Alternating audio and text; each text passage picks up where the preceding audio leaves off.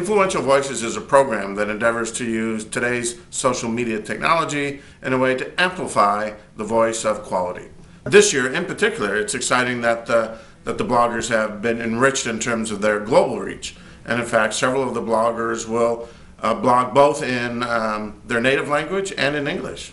View from the Q is my part of the blog effort. It's a monthly or semi-monthly topic that passes my desk, and then I blog in my View from the Q, and the Influential Voices endeavor to respond to that blog in their own communities, and through that amplify our voice. For me, the Influential Voices blog is part of my life because I'm trying to share my experience.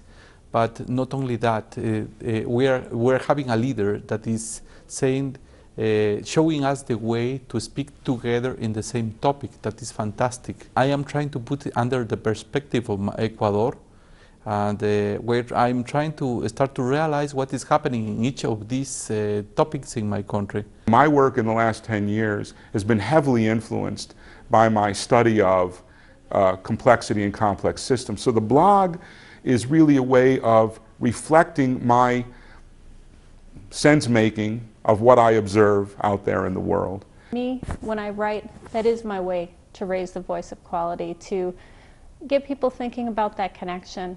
I have told a story before about how I was in a van on the way to the World Conference when it was in Orlando, and one of the other women in the van was going to the same place, and she commented that she was going to the conference as well. I said, "Oh, what do you do?" She said, "I'm not in quality, I'm a nurse."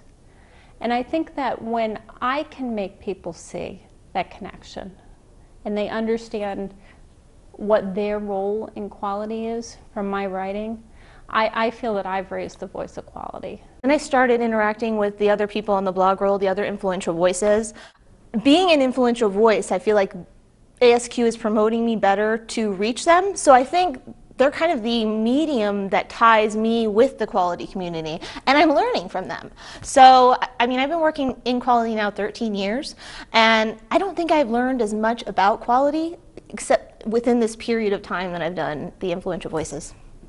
You have to take the opportunities that life gives to you with humility.